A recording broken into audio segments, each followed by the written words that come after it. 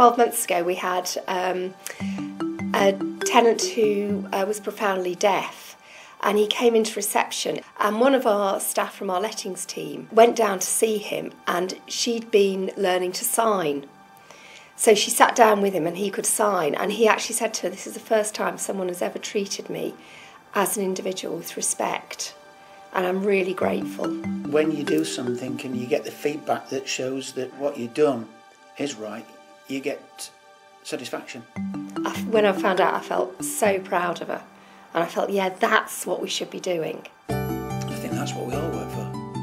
It was about trust and about trusting people, and we do trust the staff. I've always known that our staff are able to be able to say yes, we can do. There's lots of ideas coming up, and people are coming out and putting their hands up and stuff, so the confidence has obviously grown. Proudest of sort of making a difference in people's lives, really. When I came, it was the fact that everyone was so friendly and welcoming, and it felt an organisation that I'd be proud to work for. I think it's that community spirit, getting everybody involved. I like Wulvern as a company, as a whole. I think we do good by the tenants. I think all the improvements we're doing now with the new kitchens, bathrooms, really helps. They come and they put new kitchens and new boilers and driveways and bathrooms. So again, that's good because they're improving the property for you, and you've got a really nice property to live in. And for me, I just really like a nice home to live in, and and a nice place to look at and to look after. I was diagnosed when I was in hospital with postnatal depression, and they hurried the application a bit so I could get settled with myself and the baby. There seems to be a certain closeness between the officers and the residents, and already I feel that coming into this role with this organisation. To my mind, they are actually beginning to treat tenants as people, and I feel that's how people should be treated. When I speak to them for repairs, and then the repair staff actually rang back and checked that everything was okay and everything went well. You don't feel like a number, you feel like a person. And I'm really grateful for what they do. I've got no fault at all.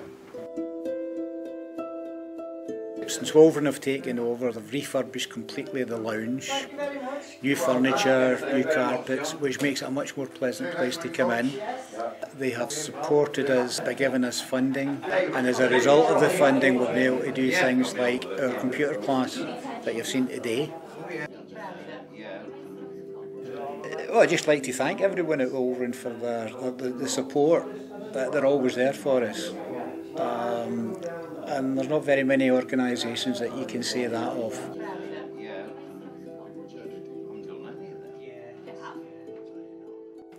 It's interesting having a social landlord for a partner. First of all, from their knowledge that they have of the local community, which is quite awesome.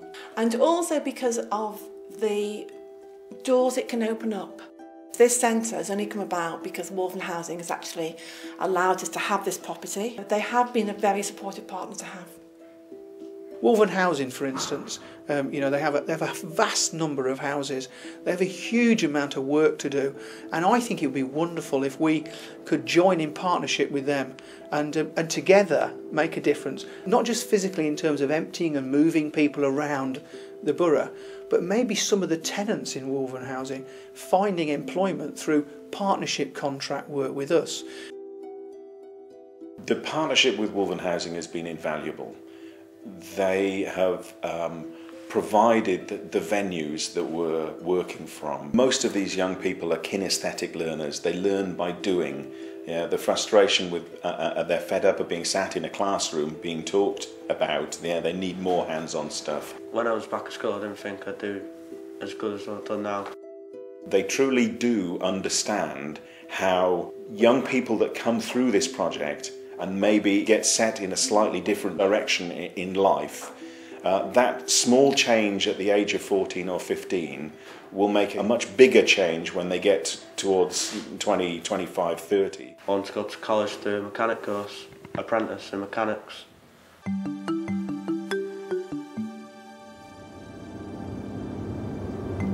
When the vote had been taken for the stock to transfer.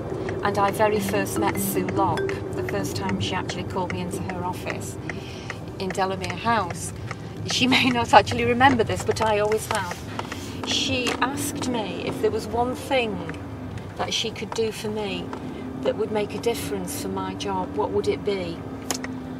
And having thought about it, I said it would be to take the red tape from around my wrists. We've moved away and we've removed the shackles of Crewe Nantwich Borough Council.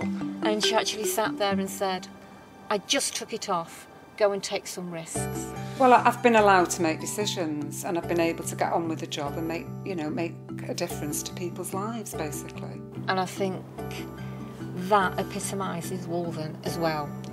We're prepared to take the risk, and staff know they can take the risk and feel safe about doing that, because those who never took a risk never did anything. I think seeing Mill House come to fruition, I didn't know anything at all about extra care when all this came about.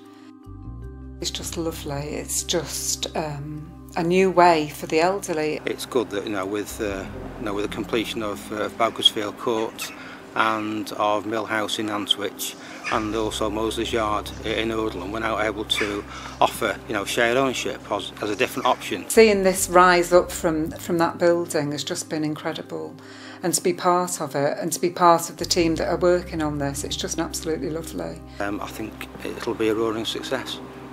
Tomorrow you can tell your children that, oh, that property over there is one that we build, and that tenant there is one that I helped to assist to move them there or here.